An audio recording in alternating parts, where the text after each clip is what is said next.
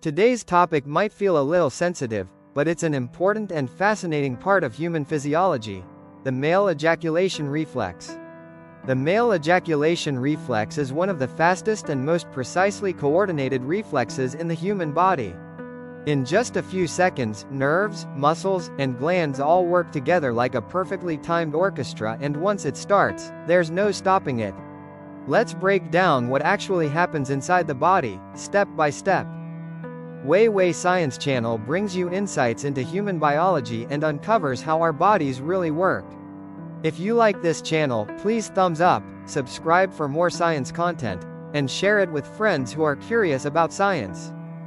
Ejaculation isn't just a single event, it's a carefully coordinated reflex controlled by the nervous system. Once triggered, it involves two main stages: emission and expulsion.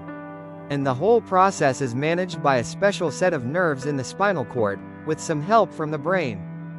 During the emission phase, sperm travels from the testes through the vas deferens. Along the way, accessory glands, the seminal vesicles, prostate, and bulbourethral glands, add fluids to form semen.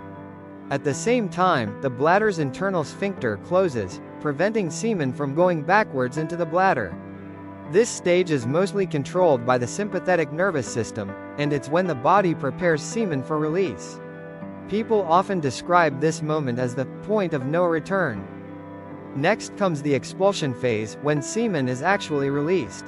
This is driven by powerful, rhythmic contractions of pelvic floor muscles, mainly the bulbospongiosus and ischiocavernosus.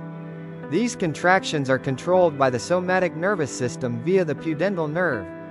That's why semen is expelled in several spurts, not just one continuous flow. Ejaculation is often accompanied by orgasm, the subjective feeling of intense pleasure. This involves the brain's reward pathways, with dopamine, oxytocin, and other neurochemicals surging.